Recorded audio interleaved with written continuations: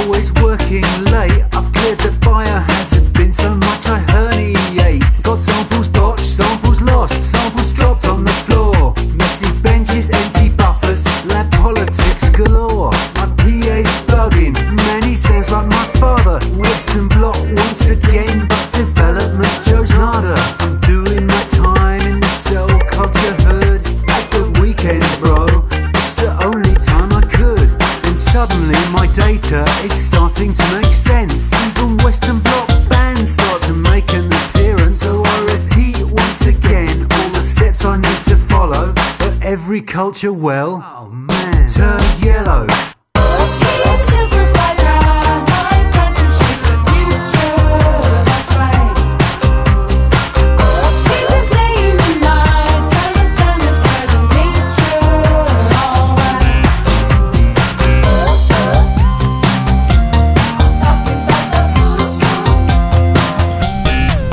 Serum media gets swiped with no apology, and all my cells are showing abnormal morphology. So now my PA's freaking, find something you can prove. Contamination, aggravation knocks me off my groove. So I stay late once again as the lab detainee. Yeah, it's 9 PM, but the thermocycler's free. I don't understand what's happened now. That's it, yeah, time to give up.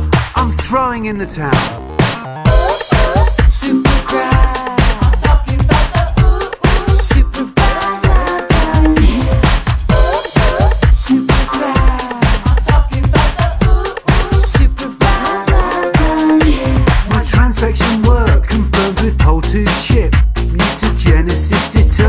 The TF targeted, I'm not going down, I can still do biochem. My genes will express, I'm gonna beat it out of them. And yeah, I must have results that no one can undress, and quickly move my paper from imprep to impress. I'm finally finished writing the discussion, whilst the PA once again tweaks my introduction. So here we go, yo, here's the scenario.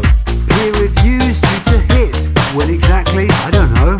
My paper will be published. My research is legit. Okay, it's not quite nature, but I think I nailed it.